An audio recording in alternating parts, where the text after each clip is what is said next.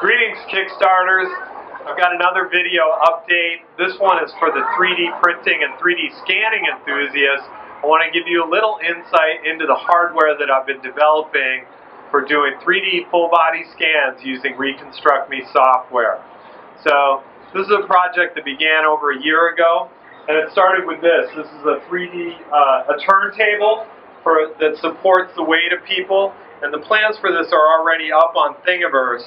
But in the last couple months, I've been embellishing this system with this, and I call it the Scan-O-Tron 3000. This is a linear rail for a Kinect controller to ride on, so that we really have a steady movement for the Kinect to move up and down as the subject is turning on the turntable. And let me just demonstrate you how this system works in conjunction with one another. Right now, we're going to do a scan using ReconstructMe. So come on around this side and take a little look. The first thing I do is I just have a little knob and a spool that I can crank to raise and lower the Kinect with. We want to start with the Kinect about halfway up, because the scan volume is based on the positioning of the Kinect as we start the scan. It's basically a phone booth size volume. It's around 1 meter by 1 meter and 2.5 meters tall, and it starts 1 meter away from the Kinect when we start the scan. So we always have to start with the Kinect in the middle position here. I'm going to set up my ReconstructMe and start the scan. When I call action, the subject has to hold still. Go ahead, take your pose, Katya. And here we go, action. Now I have a foot pedal on the ground here, and when I hit that, the turntable slowly starts to spin. The other thing that I do is, on the Kinect controller right here, it's on a little hinge. And we actually want to stretch the Kinect so that it's looking downhill, and that'll enable us to get the top of their head. It keeps us from scanning up a skirt or getting the thickness of the fabric. So we always are kind of looking downhill on our subject. We start by getting the feet, and then we're going to move all the way up the subject as we do the scan. Go ahead, take a look at the image on the screen as we're doing the scan. You'll see that when it becomes all silver, we know we've got a good surface.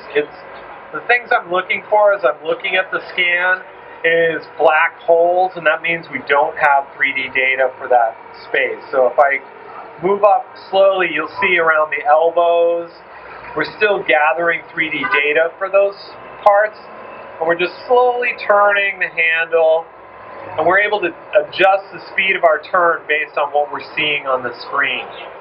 If you have a scan with 2 or 3 people, you might have to raise the Kinect a little slower so that we're sure we're gathering that 3D data. And we have probably one more pass. I'd like to get a good clean pass on her face to make sure we have nice facial details, and then we have the top of her head. So there we go. Look at, we have a nice, beautiful, clean mesh. And the moment she turns away from us, I'm going to stop the scan. Sorry. And we're done. You can relax your pose, Katya. I'm going to stop the turntable. Wait till I help you down, and we can look and see what you look like in 3D. Come on down, and let's look at the screen and see what you have. Oops. And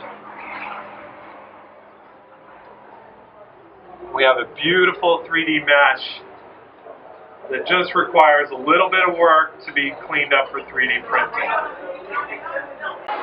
Okay, so there you have it. That's the Scan-O-Tron 3000.